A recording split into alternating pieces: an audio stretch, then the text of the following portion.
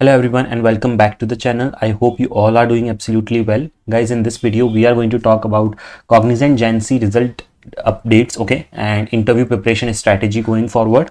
So make sure to check the video till end, okay, and if you are new to my channel, make sure to subscribe to the channel as I regularly post these kinds of helpful videos for all of you.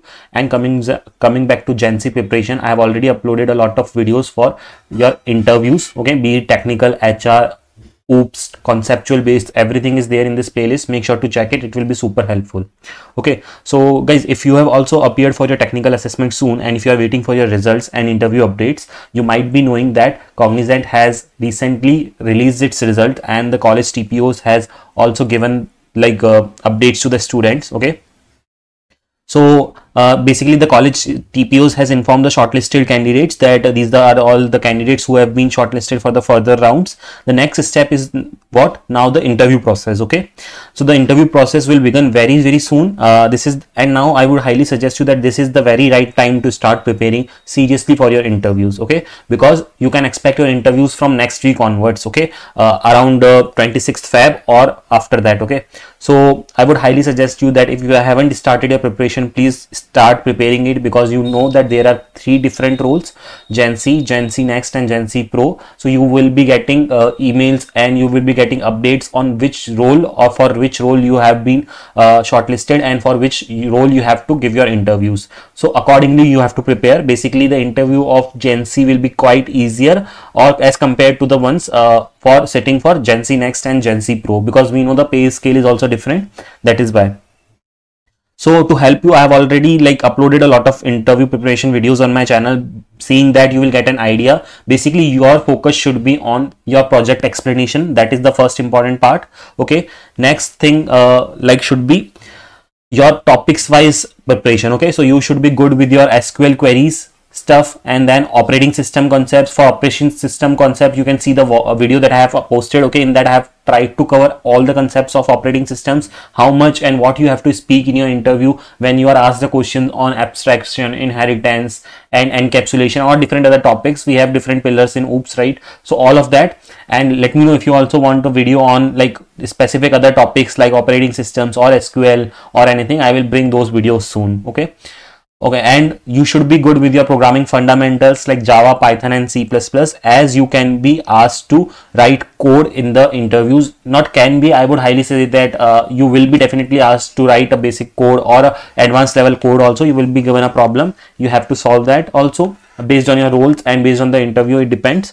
Okay, now you have to keep in mind that not every candidate will have their interviews on the same date. Okay, so when I'm saying 26th Feb, it does not mean that all of you will be having the interviews on the same date, but the process will around from next week and will start from next week, and then you have subsequent interviews. Okay, so since you won't have much time, that is why I'm saying it is crucial so that you start your preparation now onwards. And if there is any help if you want from my end, like any preparation videos or interview experiences, please let me know in the comment section of this video. Basically the more the comments I will get to know that okay, it is highly in demand, and I will post videos sooner for that, so that you will get benefited for it. Okay, also if you have any more questions, you can also DM me on Instagram. I can share you some preparation materials also, so that you can prepare from it.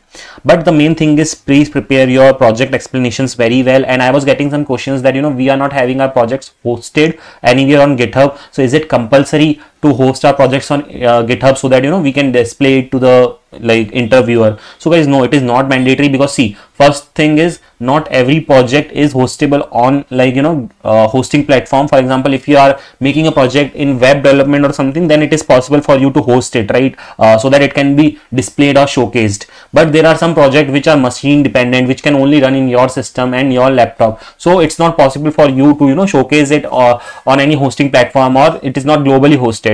So see, they also don't expect you to showcase or run the demo of your project. The main goal is that you have to explain it in a better way, and you should not lie. Okay, it should not look like that you have not even created or worked on that project, but you are lying something. Okay, so whatever you have created, it should look like, okay, if they ask you minute details about the project also, then also you should be able to explain it. Okay, that is the main concern here.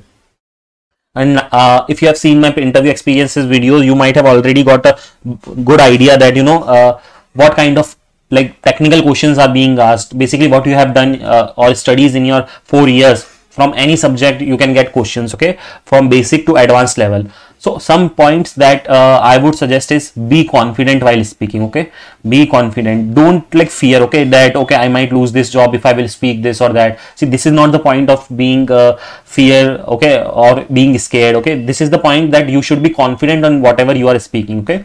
Okay, one more point or tip from my end is, when you are preparing, okay, like when you are preparing for your interview questions and experiences by watching those videos, try speaking out, okay, speaking out loud. Why I'm saying this? See, speaking out loud, why I'm saying this, because see, we know, you know, sometimes I have seen a lot of candidates, I myself used to take interviews, okay, so I have seen a lot of candidates who are very good with technical and very technically inclined, I would say, but they do not have the practice of speaking, and they are not able to explain the concepts, or they are not able to answer in a better way, or if they are answering also, they stammer a lot, okay, they will not be able to answer in one flow, okay, and they will stuck a lot while they are speaking. So all of that, you know, also reduces or give a negative impression in interview. So I would highly say that while preparing, please speak it out, okay. It does not matter when you are readings also. So for example, if you are reading a question, okay, and then you have seen the solution of it, so try speaking it out, how you will speak in your actual interview when this question will be asked to you.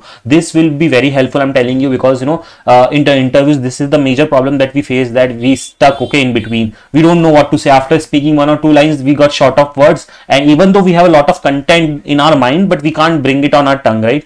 So this is very important. And when it comes to HR questions, there are, like, you know, few basic stuff which I have already explained in like my previous videos. If you check that playlist, HR questions, they are like, for example, you know, there will be questions like, are you ready to relocate? So they don't say that no, okay, like it is a short answer. You also always have to say yes. So those some tips and tricks you can prepare by watching those videos. And managerial round questions, you don't have to worry about. You just have to be focusing on like, you know, technical questions, because we have seen this interview round is also a rejection round, okay. So many candidates get rejected from interviews also, because you see, you have followed a long process from, like, you know, your aptitude and then your technical assessment and then now interviews. So it takes a lot of effort. Now since you have already invested a lot of effort and now you are already in the last final phase, then why not giving your best, right? So give your best and be prepared, and don't stress out. First of all, you know, there will be situations which will happen that, you know, they are asking you tech question,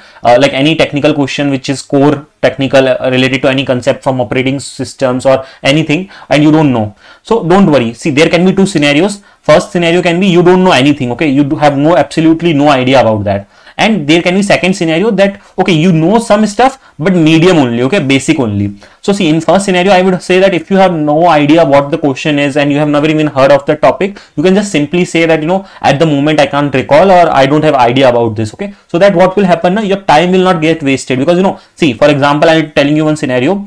For example, you got a question, okay, like threads in operating system, some detailed topic or detailed question on that, okay, and you have no idea what they are saying, or semaphore or something, okay, like you have no idea what they are saying or what the question is about, and you know, you are pretending that, okay, I'm thinking in my mind, but in your mind you know that you don't know anything, and the interviewer is getting the impression that you are, okay, maybe you know the answer, but right now you can't understand or you need to think. So he's giving you 5 minutes or 2 minutes, okay. What will happen? You will think on, keep on thinking, and then after 2 minutes you will say that, oh, okay, I don't know the answer. This will give a total wrong impression that, you know, even after thinking and even after you knowing the question, you can't answer it, okay. So better than that, just waste 10 or 15 seconds and simple say no, and so that, you know, interview will not get that negative impression that, you know, I asked this question but he took some time and my time was wasted, okay, and he was not clarified about that topic or something, right? Because you are not wasting time, right? So maybe in your next questions you will like increase your or improve your impression, right? That is very, very important.